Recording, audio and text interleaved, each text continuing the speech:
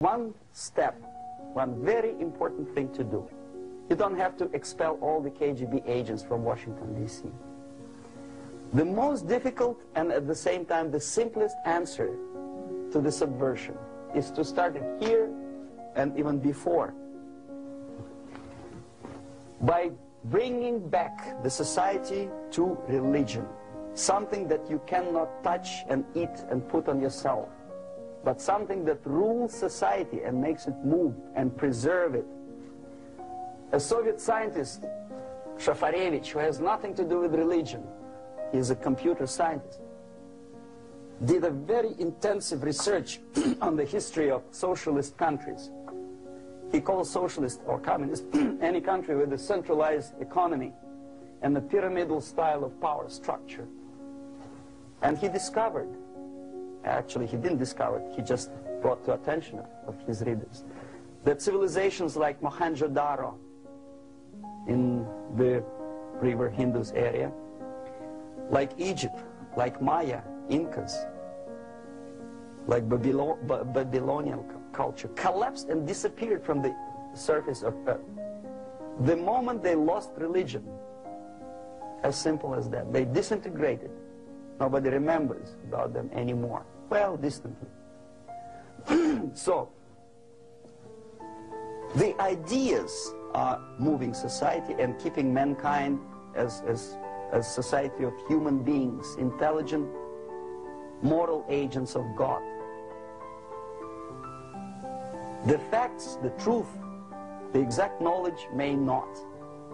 All the sophisticated technology and computers will not prevent society from disintegrating and eventually dying out. Have you ever met a person who would sacrifice his life, freedom, for the truth like that? This is truth. I never met a person who said, this is truth and I'm ready to shoot me. To defend the truth. Right? But millions sacrifice their life, freedom, comfort, everything for things like God, like Jesus Christ. It's an honor. Some martyrs in the Soviet concentration camp died, and they died in peace, unlike those who shouted, "Long live Stalin," knowing perfectly well that he may not live long. Something which is not material moves society and helps it to survive. And the other way around, the moment we turn into 2 by 2 is 4 and make it a guiding principle of our life, our existence, we die. Even though this is true, and this we cannot prove. We only can feel and have faith in it. So the answer to ideological subversion, strangely enough, is very simple.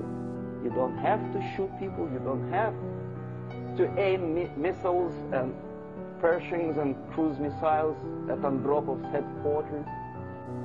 You simply have to have faith and prevent subversion. In other words, not to be a victim of subversion. Don't try to be a person who in judo is trying to smash your enemy and being caught by your hand. Don't strike like that. Strike with the power of your spirit and moral superiority. If you don't have that power, it's high time to develop it. And that's the only answer.